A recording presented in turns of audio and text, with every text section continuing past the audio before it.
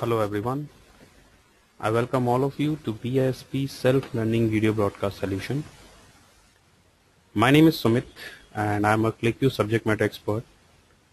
And today I'm going to talk about a very interesting topic in QlikView, that how to show the trend lines for expression on different axes in QlikView. So we will be going to create two trend lines, and we'll be going to display trend lines on different axes in QlikView. So for that, I'm going to take a scenario, and the scenario is, that's my daily expenses data sheet. So as you can see here, I have got three columns in my data model. First is date. First column contains date. Second column contains the income, daily income, and the third column contains the expenses, that is the daily expenses. So my requirement is, I would like to calculate the margin and margin percent on daily basis. And once we have got margin and margin percent, I would like to create a chart in QlikView, same like this, and which will present the margin and margin percent in different trend lines on different axes. So first of all, let's calculate the margin. How to calculate the margin? So I would like to calculate the margin between the income and expenses. So to calculate the margin, I create two more columns, margin and margin percent. So in margin, I use equal to this minus expenses. So that's the margin. Margin is 20. And to calculate the margin percent, that will be equal to income minus expenses divided by income. Now why I'm going to take this formula? Because in QlikView we will be going to use the same formula to calculate the margin percent, and this is showing in 0.2%, so I format it and percentage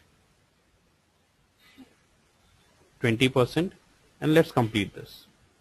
So that's the margin between income and expenses, and that's my margin percent. So I would like to present the margin on a different axis and margin percent on a separate axis. So as you can see here in this graph, so we have got the blue line represent the margin and this yellow line represent the margin percent. You can see. So let's see how to do it in QlikView. So for better use in QlikView, I'm going to delete these two columns. Otherwise, these two columns will also include in data model. While we import the data from this Excel sheet into QlikView, these two columns will also include. So I don't want to include them, so I delete them. I only want to import only these three columns.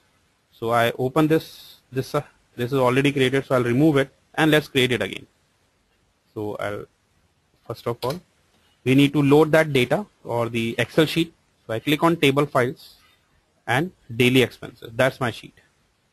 We have got three columns, date, income and expenses.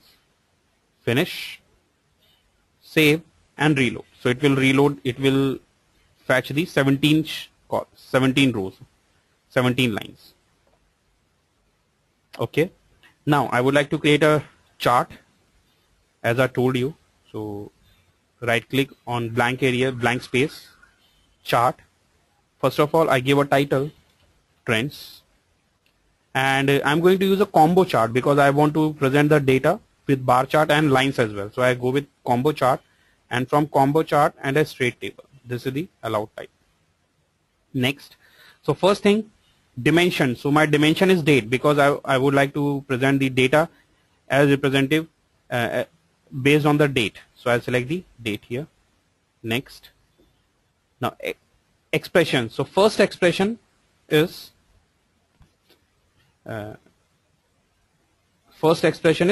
sum of income. Okay, and I write income. It's a bar type. If I only finish this, I'll got this income. That's the chart. Then I would like to calculate the expenses also. So again I add an expression. Now expenses is the opposite of income. So I give minus sum of and expenses. Sum of expenses. And I give and it represents in line chart as a line. So I switch it to expenses, switch to bar. This present, but it's not coming together. So I right click on this style and I set it to stacked. Instead of group, I change it to stacked. So you can see it has been modified. Next is we need to calculate the margin. So again, I'm going to add a new expression, and the expression will be sum of, now to margin we need to calculate sum of expense minus sum of income. So I write sum of expense minus sum of income to calculate the margin. So I write margin, and this will be a line chart. And I want to show the trend lines as well for this margin. So I select this linear and symbol squares. Apply. You can see a line has been created here, margin line.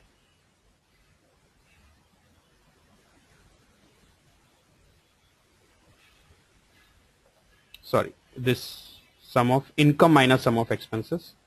Sum of income minus, because if we'll do this, it will give us the opposite data. See, the trend line has moved up now, because earlier I calculate sum of expense minus sum of income, so it display the negative values. Now it is displaying the positive values. And linear, okay. Next, we have to calculate margin percent. So how to calculate margin percent? I already told you the how to calculate it. So for this, sum of income minus sum of expenses and divide by sum of income. Okay, and margin percent. It's a line symbol. I choose a different symbol for this, and linear as well. But if you see, this is on the zero axis. I would like to change its axis on a different axis. They are on a same axis. So how to change the axis for this margin percent? So to change the axis for margin percent, I go to axis, and from here I select margin percent and change its axis to right top. So you can see this, it has been changed. The axis has changed from margin percent, but it has got no value. So what I do is I go to expression and select margin percent and select values on data points, so that we can see the data point. But the data values are not readable, so we have to make it readable. Move to number, margin percent.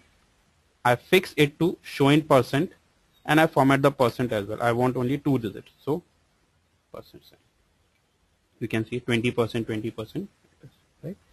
And these dates. So for this dates, I again select axis and I go to this one. So represent like this. If we want to show grid, we can show grid as well. So for margin, I select show grid, apply, show grid. This is to show the grid on the chart if you want to show the grid. And sorting, this is for sorting if you want to sort the data according to your requirement, as per your requirement. So we can do the sorting as well. So, and at the end, let's check the caption. Caption, we have got caption here, show trends. Okay. So like this, we can calculate we can represent, or we can present the margin and margin percent on different axes in a QlikView by using different axes. And if you want to create a straight table here, we can present a straight table, and in a straight table we can add all in this add. And if you want to add expenses also, so I can add income. Okay. So this is the sum of expenses. This is a straight table which represents sum of expenses. We can give the data complete record, but it is not required by me, so I remove it, and this is only required by me. So this is how we can present the data of margin and margin percent on different axes. Or this is how to show the trend lines for expression on different axes in QlikView. So that's all in this video. If you have any questions, you can visit our website www.bispsolutions or bisptrainings.com. You can subscribe our YouTube channel for more interesting videos on QlikView. Have a nice day ahead. Goodbye.